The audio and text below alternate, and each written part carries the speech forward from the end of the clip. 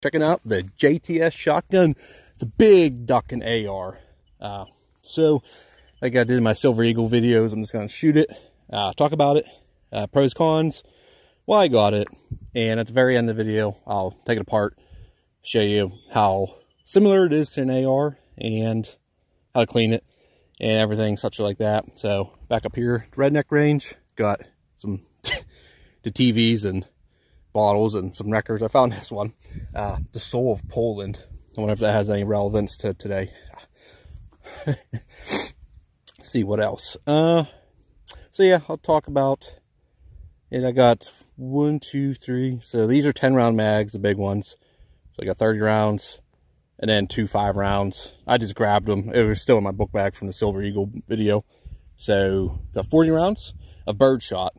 So we're going to see how this gun runs on birdshot only. And I'll show you, it's a piston driven gun.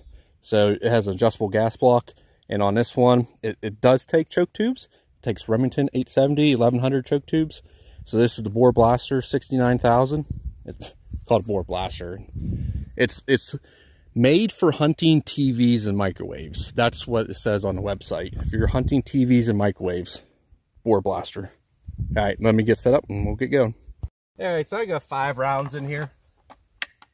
And I'm just going to see if it works. It has a forward assist that actually does work too.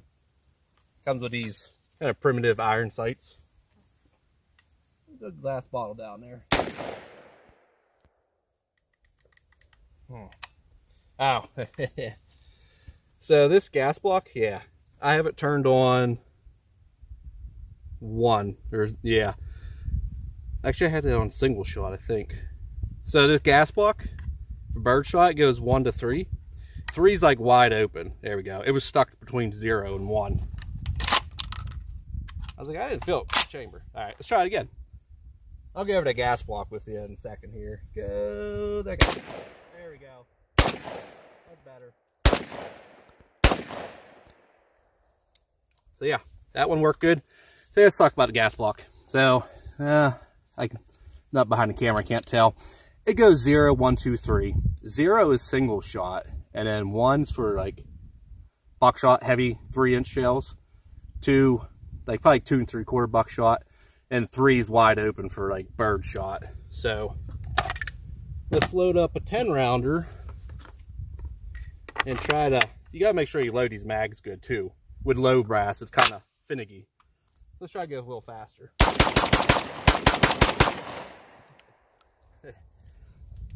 That's what's great with these guns, man. They're just so much fun. It's just so much fun to come out 12 gauge and blow some crap away. All right, let's try the TV down there. I'm making sure guys are still recording here. Gotta get, I'm in the garage like painting, so I'm waiting for paint to dry. So I was like, I'll come up, do a video real quick, and then I gotta get Weston off the school bus. He's getting off early, so it's one of those days.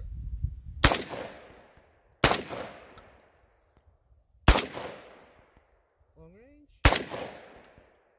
There you go, man. She's working good.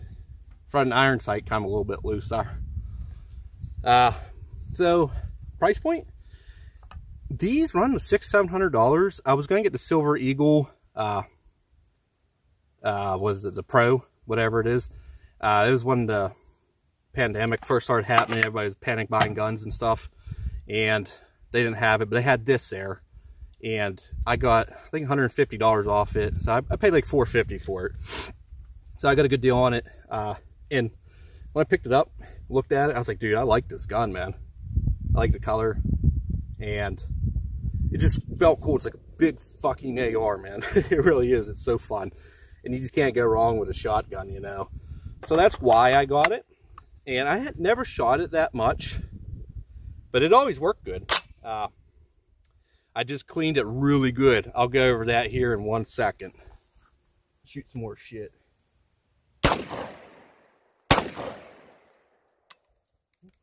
Okay, there's a jam, maybe. That just didn't chamber the whole way. There you go, there's 1.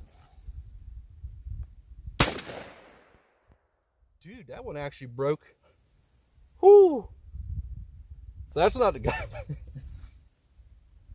that's not the gun's fault there. The shell. Look at that. Blew this fucking shell apart.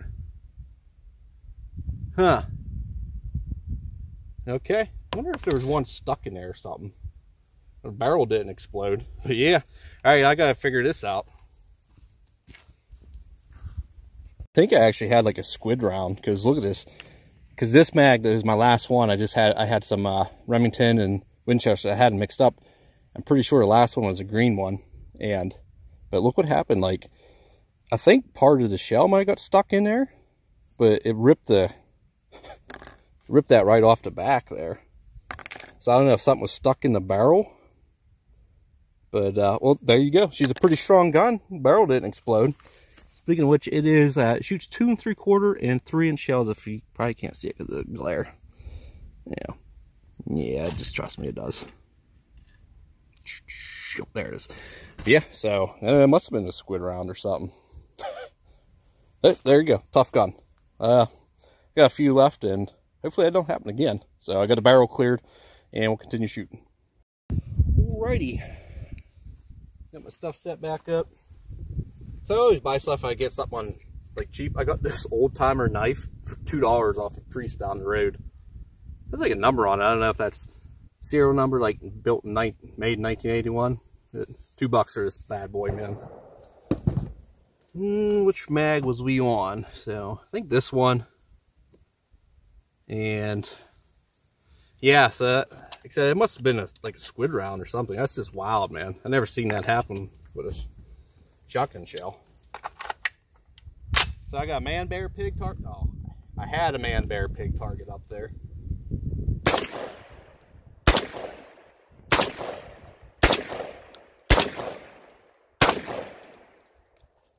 There you go, working good.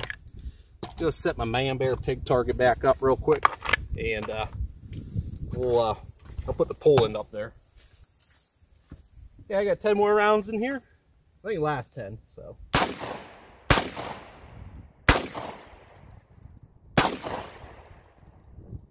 Yep, there again. Didn't chamber there.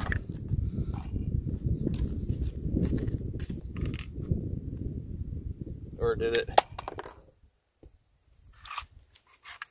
I'm just gonna make sure the barrel is clear here after the last one.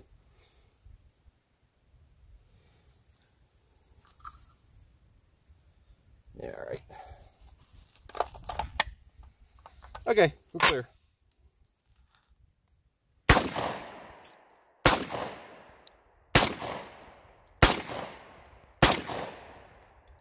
There you go. Okay, so we had 2 official jams. That one, like I said, squid load or something. I don't know what happened there. So we had 2 out of 40 jam.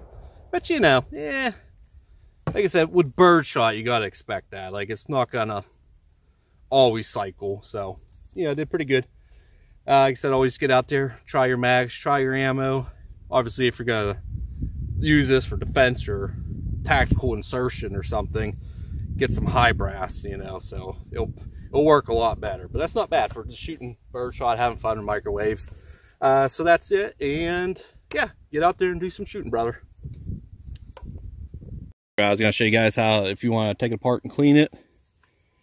See, so it's just like a regular AR. It has a takedown pin in the back. Make sure it's empty. Okay. And then the takedown pin in the front, it's the same, a little different. You got to almost keep your receiver kind of just cracked open. And it slides right out.